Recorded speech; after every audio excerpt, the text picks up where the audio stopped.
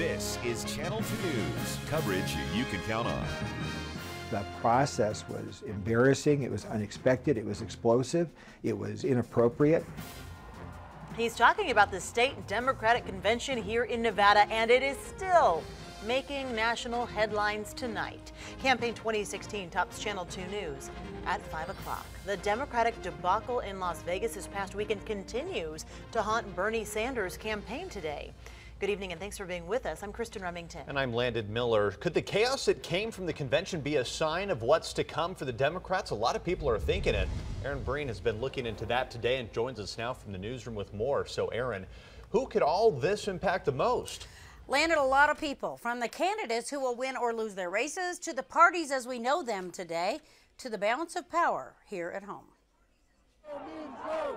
No means no. This is not what anyone expected for the state Democratic convention in Las Vegas. The disruption from Sanders delegates and the inability of the state party to control the crowd led to closing the convention down. Some say this has been brewing. But it was intended to be destructive and disruptive.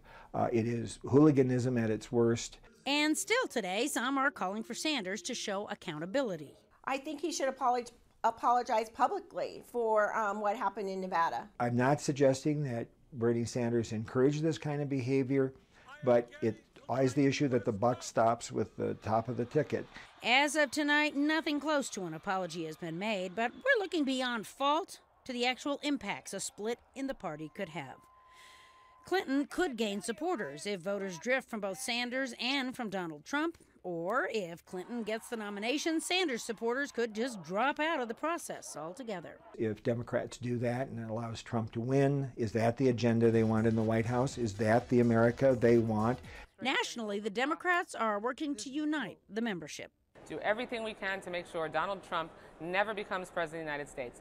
That's what I'm singularly focused on. Because if you look at the big picture, there is a lot more riding on this election than just who winds up in the White House. You have the U.S. Supreme Court, you have the control of the United States Senate, you have the battle for governorships and majorities in state assemblies and state senates across America.